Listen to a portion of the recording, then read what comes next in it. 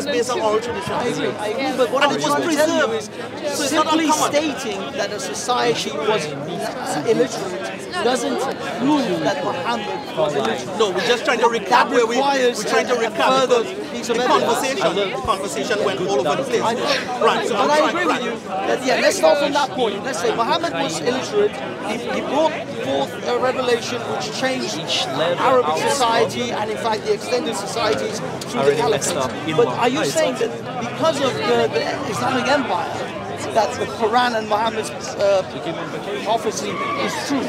What I'm saying is this: if a person chooses to say Prophet Muhammad was not a prophet, okay, I could respect your position. Then you only have one choice. That is according to your logic.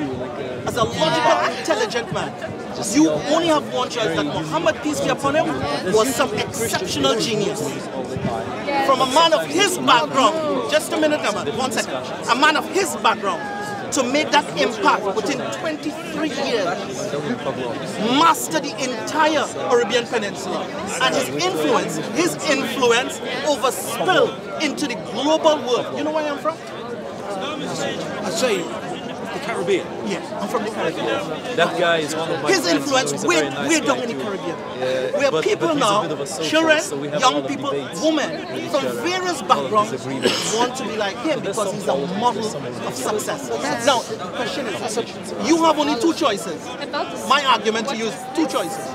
You can say he's a prophet who you don't agree with, you don't respect, you don't follow, that's fine.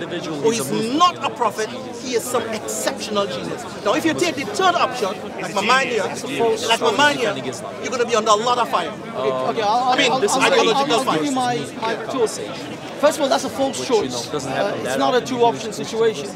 He could still be a reasonably influential person of his time, but in fact, people after him exploded his ideas beyond even his own capabilities. So he doesn't have to be a prophet, but others came.